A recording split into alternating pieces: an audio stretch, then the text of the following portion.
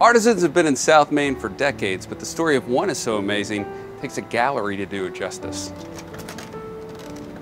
Rainbow Studio was the original company, a stained glass studio, and I met Jack in '78. And when I was doing experiments and trying to make a photographic sandblast etching mask. And Jack heard about it, but anyway, he came down one day and introduced himself and gave me some darkroom tips. I didn't know what he really did, but he was from Clarksdale. So he works for 20 years with you. Right at it, yeah. He went to the doctor not feeling well one day, and the doctor drove him straight to the hospital. He had pancreatic cancer, so he was dead in 30 days. That's the first time I ever went to his apartment, was to start to settle his estate. And that's when I found the photographs. I mean, 150,000 negatives. It was as though he really wanted them to be discovered.